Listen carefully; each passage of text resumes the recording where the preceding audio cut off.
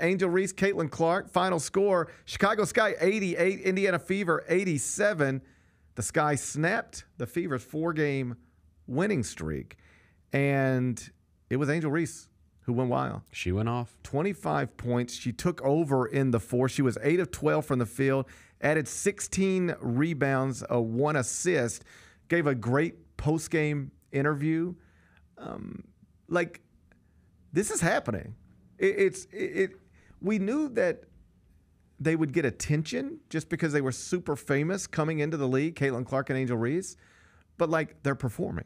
Mm-hmm. That's the thing. It's not like neither one of them has been what you would call disappointing. I know Caitlin team got off to a rough start. The shooting percentages weren't great, but both of these things are true right now. This was Angel Reese's 8th straight double-double. Caitlin Clark and Angel Reese have both already. You just go to ESPN Stats and Info where they tweet these little things. They're doing things that have never been done in the WNBA by women their age, by rookie players. They're both not only living up to expectations, they're exceeding them on the court. And the off-the-court stuff still continues to, it was impossible to be on social media yesterday and not realize that Angel Reese did something awesome. Right. You were going to see that. You couldn't be on social media yesterday without knowing, man, I don't know what time this game is or when it was or but Angel Reese must have done something big today. First, she had the pregame outfit. Those are starting to get attention just like they do with NBA players. So that was plastered everywhere. She looked great. And then she delivered 25 points and 16 rebounds. That's a big 8 straight double-double as a rookie. And this comes after, I guess it was Caitlin and the Fever played in Atlanta on Friday night. Sold out, State Farm Arena. Yeah. Just sold out.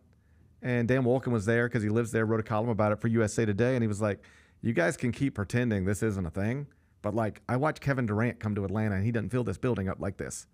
This is not normal, this Caitlin Clark thing. And she's, again, a little rocky here and there, learning curves, all that stuff, but she is performing at an elite level for a rookie. Angel Reese is as well. And all of this, and honestly, having the Sky and Fever against each other in back-to-back weekends, big time.